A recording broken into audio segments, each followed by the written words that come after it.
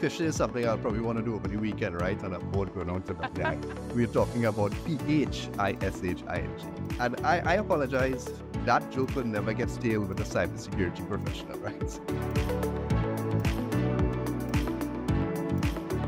22 million spam messages emanated from Trinidad. That means it came from servers that are based or located anywhere in and around Trinidad and Tobago. What does that mean? It's a huge number.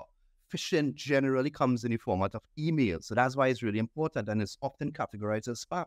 So that's a lot of messages. Some might come to citizens of Trinidad and Tobago's inboxes.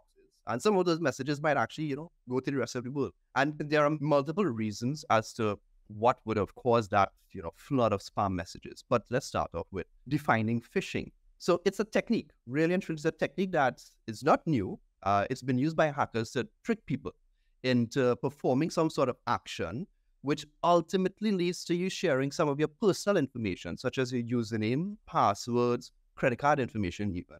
I know you mentioned, sometimes you click on a link, and that's a telltale sign of a phishing email. Now, phishing would have come in the form of text messages a few years back before email became as ubiquitous as it is today. And that's the most common part, text and or email. So many of us would have probably received a phishing email. And just to kind of describe what it probably looked like, it looked like an email that come from a valid or verified source. So a vendor that you're accustomed doing business with, it could be Amazon, Netflix, or even your banks. Many local banks have had phishing emails sent to clients, which are fake emails, but they may have the bank logo and it may prompt you to do something. Generally, these phishing emails have a sense of urgency. So when you get it, you feel like you need to act almost immediately.